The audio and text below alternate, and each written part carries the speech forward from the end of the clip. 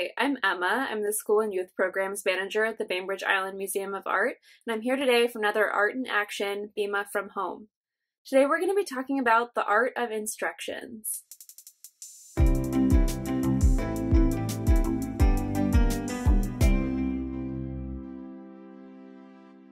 When you think about art and instructions, you're probably thinking about videos like this, YouTube videos that show you how to make something new, try a new technique.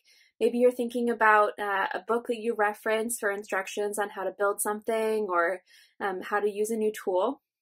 But actually, there are artists whose artwork themselves are sets of instructions. Artists like Saul LeWitt would give instructions to makers about how to construct his works, and the instructions themselves would be part of the artwork. Today I'm going to specifically talk about the artwork of Yoko Ono. Yoko Ono is an artist who most people know because of her relationship, her marriage to John Lennon, a musician from the Beatles. But Yoko Ono is actually a well-established artist in her own right, long before being married to John Lennon. And some of her work really gets at this idea that instructions themselves can be works of art. Painting to be constructed in your head. Observe 3 paintings carefully. Mix them well in your head. Map piece. Draw an imaginary map. Put a goal mark on the map where you want to go. Go walking on an actual street according to your map. If there is no street, where it should be according to the map, make one by putting the obstacles aside.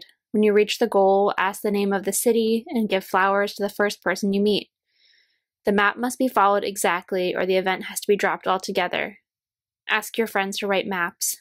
Give your friends maps. Something that I've really enjoyed is seeing how Yoko Ono has adapted her instructions, the style of making artwork that lives in between visual art and poetry, into the modern format of Twitter.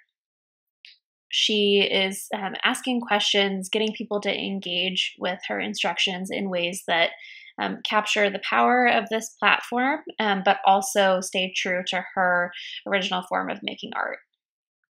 So as you were listening to that, did you create a work of art in your mind? I'd love to hear your thoughts in the comments below, and let us know if you've ever created a work of art that was just a set of instructions or even used Twitter as a medium. Until next time, this has been Art in Action, BIMA from Home.